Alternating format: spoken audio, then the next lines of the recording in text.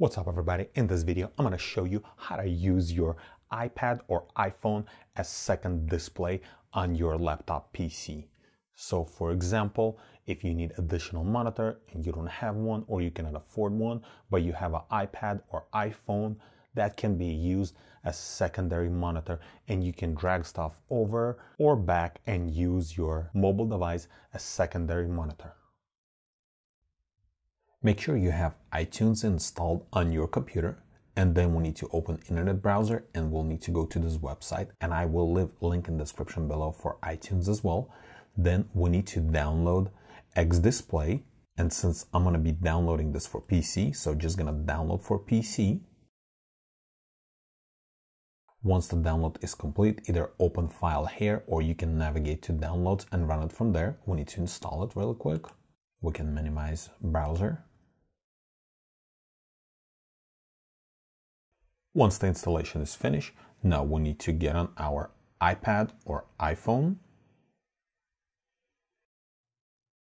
And on your iPad or on your phone, navigate to the App Store. And on the App Store, just type XDisplay. And we need to download Splashtop Wired XDisplay. Just click on Get. And then click Install. Okay, once this is done, we can close App Store.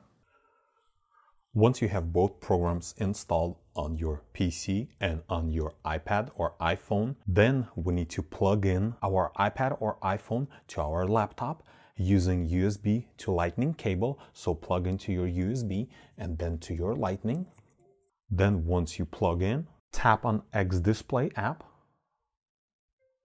Then it's going to search for connection, and then first, it's gonna mirror your connection. So basically, you will see exactly same thing which you have displaying on your laptop. Then what you can do, right click on your screen and then go to display settings.